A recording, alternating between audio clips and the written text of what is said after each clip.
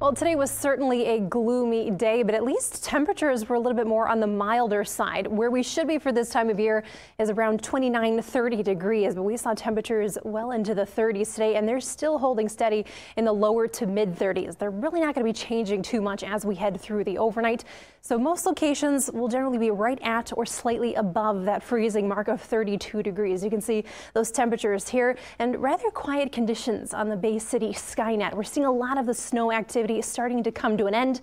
However, it's still possible we could see a few isolated flurries in some spots as we head through the overnight. I'll explain in just a minute, but you can see a lot of that activity breaking up. Portions of the thumb, you still have a little bit of snow activity heading your way right around Caseville. But again, a lot of this continuing to break up. It's all been thanks to an area of low pressure that's continuing to move to the east. It's been sitting to our north and east.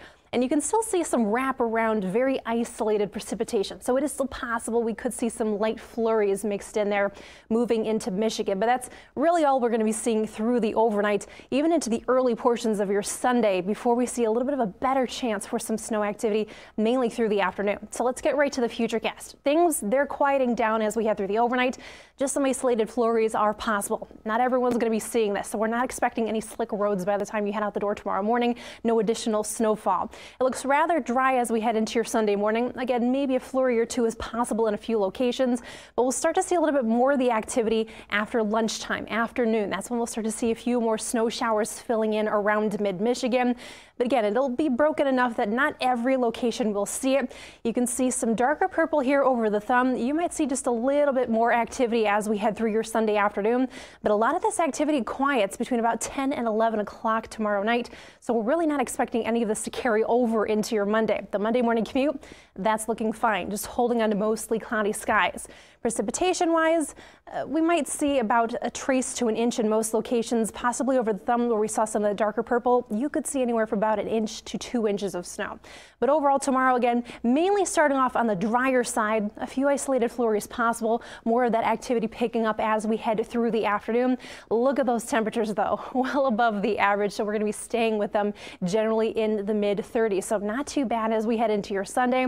Again, holding on to mostly cloudy skies and mainly looking at those snow showers as we head into the afternoon. It's going to be a bit on the breezier side as well. Now, I mentioned snow totals generally through the afternoon and evening, a trace to an inch in most locations. The thumb, you might pick up just a little bit more. I think at most up to about 2 inches. And then we will be continuing to see some above average temperatures. Again, the average where we should be for this time of year is 30 degrees, 29, 30 degrees. You can see we're going to be well above that as we head through the week. Wednesday, that's going to be the closest to the average, about 33 degrees, the coolest day. But overall, it's a rather quiet week. Yes, we've got that snow tomorrow. It's not going to accumulate to much.